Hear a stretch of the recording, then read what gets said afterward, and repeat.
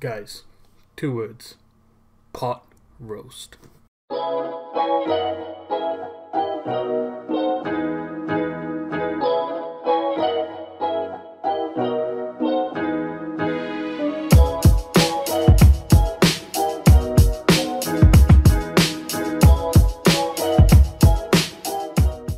This recipe is brought to you today by my dad.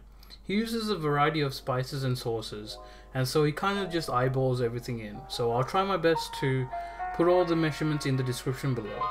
First we start off with some aromatics. Peel up some ginger, garlic and lemongrass.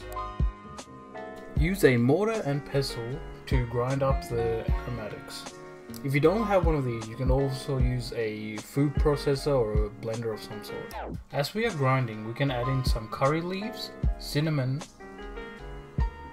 some cardamom pods, and some cloves. Mix up all the aromatics really well, and what we want is a nice paste-like consistency as shown.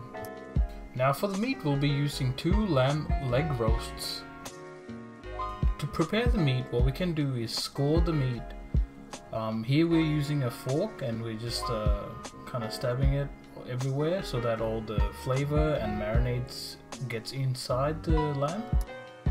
Also, don't hesitate to cut off any extra fat caps because they become really chewy when it's cooked.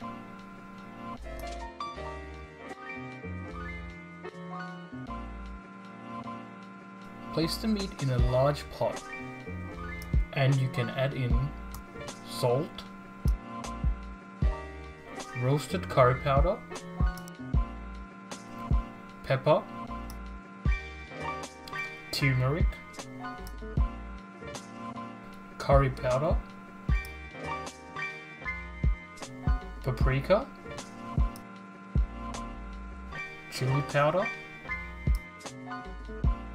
and finally we add in our aromatics paste that we crushed up before.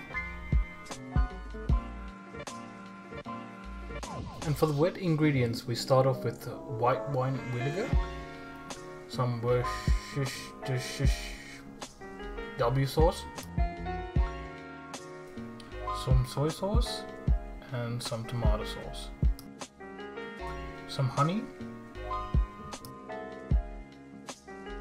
and also half a lime.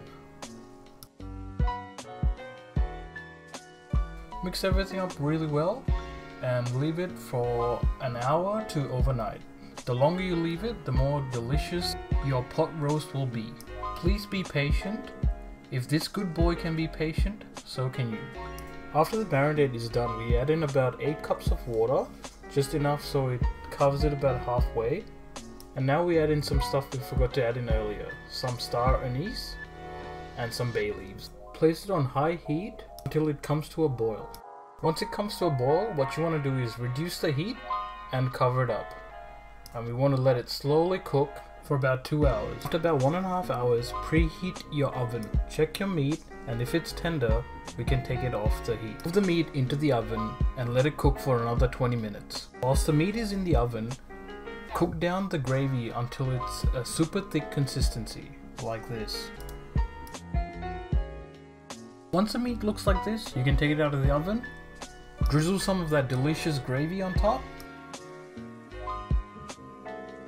Slice it up, serve, and enjoy.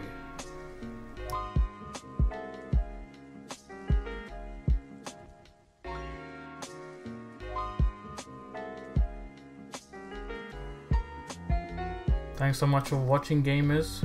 I hope you enjoyed. Please try this yourself and stay safe. Stay safe and stay indoors, guys. Alright, DevDog out.